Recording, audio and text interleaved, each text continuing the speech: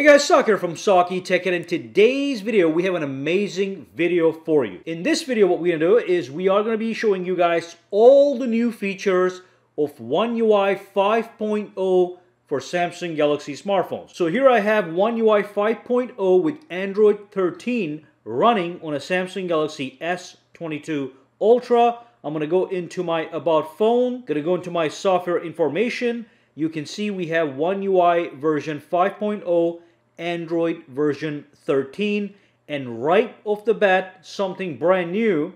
When I go into my About Phone, now I have a photo of the actual phone right over there. That's the S22 Ultra, and it also happens to reflect the color of my phone, which is great. Now let's dive in and look at some brand new features. The very first thing I'm going to talk about is if you pinch the screen and if you go into wallpaper and style. Now when you go to color palette, you're going to have many more options than just the basic options you get on the 4.0. So look at this. Over here we have the color palette options, and I can scroll over and I have 4x4, 16 different color options I can pick and customize my phone with. Okay, previously we only had 4 options, so now we have 16 options, as you can see. So that's fantastic. Now the next thing I want to talk about is actually one of my favorites.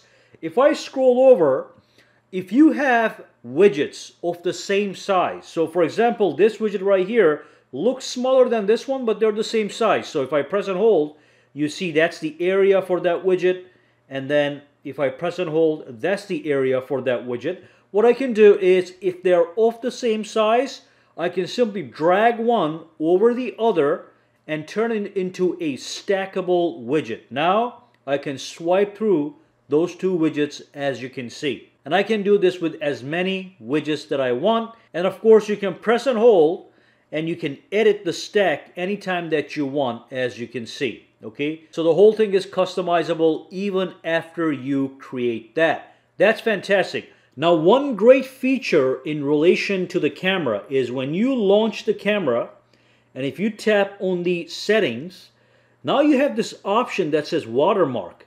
When you go inside, this gives you the option to add a custom watermark onto your photos.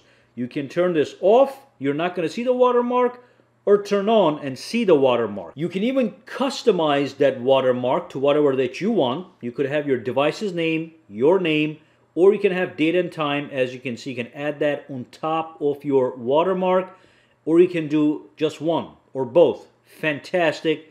Change the font, as you can see, and also change the alignment, as you can see. So for example, I just took a photo earlier of just a computer over here, and at the bottom I've got my watermark. You can see it says Saki. Okay, so that's going to be automatic and fully customizable, as you just saw right here. Alright, fantastic. Let's move on. The icons in the notification panel have also slightly changed. So when I pull this thing down, you're going to see the icons here are now larger for easy identification of what's happening. And if I go in here, and when I tap on this button here, there's a new option here that says Active Apps. So when I tap on Active Apps, here's the description I get. These apps are running in the background. If they remain active for a long time, they may affect battery life. They will appear here, and then you can properly manage them, maybe close them down or whatever. Okay, so Active Apps, also new. Next thing has to do with your phone. So I'm going to launch my phone. And let's say there's a contact that you want to customize. Now you can have a unique call background for each contact. So I'm going to go to this one right here. At the bottom, I'm going to tap on Edit. Once I do that, I can tap on View More. And then I can go all the way down and you have call background, as you can see, unique to that particular contact. And you can pick any one of these available backgrounds. And of course, that's not the whole thing. You can click on plus and add specific backgrounds to specific contacts. You can do that from the gallery or from your AR Emoji Studio. So that's another new thing, individual call backgrounds for individual contacts. Another great feature is when you pull in the edge panels, you can now show the names of the apps under the icon Previously, you couldn't. So for this option, you go to Settings, you go into your display, you go down to Edge Panels, as you can see, and when you go into the panels, and if you click Edit on the Apps panel, you're going to see this option on the top. Tap, look at this, Show App Names. You can enable or disable. Look how it looks. If you disable, the app names disappear. If you enable, they appear. That is a brand new option. Let's move on. Now, another great feature, you can extract text from any image just by tapping on it. So I'm going to tap on Gallery. Here's a photo I downloaded from the internet. It just has text on it. If I were to press and hold on any portion of that text, it is going to actually allow me to now select that text, copy or share, or select all, and then copy and share.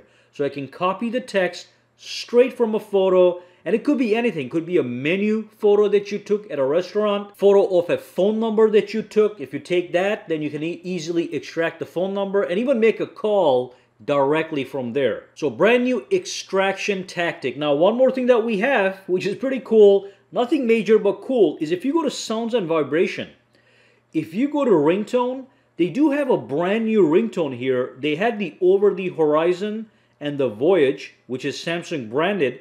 Now you have Over the Horizon by Suga of BTS band. Very popular band, and it does sound very nice. I don't want to click it just in case it gets me a copyright strike by mistake. So it is a great sounding new ringtone for the phone. Next thing that we have is if you go to Settings, right away you're going to see under Connections, brand new menu item, Connected Devices. You tap on it, and basically this is an accumulation of all the options that relate to connected devices. Could be people you're sharing stuff with, could be your buds, could be your tablet, could be your computer, Samsung Dex, Smart View, that's a TV, and then Smart Things and Android Auto. So the connected devices are going to appear in this menu to make it much more easily manageable. Now, if you go into Advanced Features, and if you go into Bixby Routines, now under Discover, the whole thing has been revamped and made into this. Previously, it looks a little bit different. This is much more cleaner. Everything is nice and organized. For example, battery-related settings are going to be under here, okay, that pertain to Bixby Routines, useful stuff, all the routines, adaptive routines, they're going to be here. That's fantastic. There's other under-the-hood improvements too on the Bixby Routines that make them much faster and more efficient. Now, when I launch my camera again, and if I go into my Pro Video or Pro Photo mode, there's something here that is very useful. So there's all these settings at the bottom. Some people don't know what they are. Not everybody is a camera buff. So here's what happens. When you tap on a particular setting, you're going to see a little symbol, I. You can click on it, and that's going to describe what that setting is all about. So it's a little help menu. So if I tap here, look at that. It says speed, EV, focus. I can X out of it, or I can tap on it, and it's going to show me the whole thing again. Whatever I tap on, I can tap on I, get some info. Works in Pro Video mode and the Pro mode. Now if I go to my settings over here, and if I go all the way down to security, right here, not down actually, right here, you're going to see the whole thing has changed. And if there's any security related problems, they're going to appear right here. It's going to say issue found, and you're going to see a description at the bottom, and it's going to describe what that problem is. And also, if you scroll down, the menu has been revamped, cleaned up, and better organized. Fantastic. Now, two things I cannot show you, but they're supposed to be in the changelog. Probably going to come up with additional beta updates. You do have the option now to, if you go here, and if you go to your memory, you can actually turn off the RAM Plus option.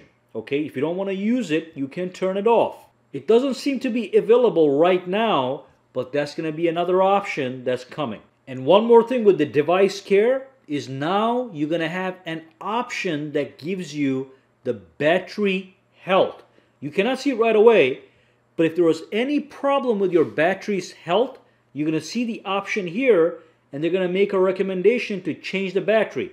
Normally you have to go to Samsung members applications for diagnostics and tap on battery status, and it shows the battery health, which is normal, which is good. But it's also going to appear here if there's any problems in the future. And the last thing I want to talk about is, again, if you go to settings under digital well-being that I never use, to be honest, it's been slightly redesigned, and you have this option here that allows you to set a goal. Under keyboard, there's also a whole bunch of new emojis and emoji stuff that I don't really care about, but you do get some 80 plus more emojis, I think, in the Samsung keyboard. Now that's it for now. That's all the features I was able to squeeze out. Many things that are listed in the change log are hard to demonstrate because they're not here yet, or they're app specific and haven't been updated yet. So we'll talk about those when they're available.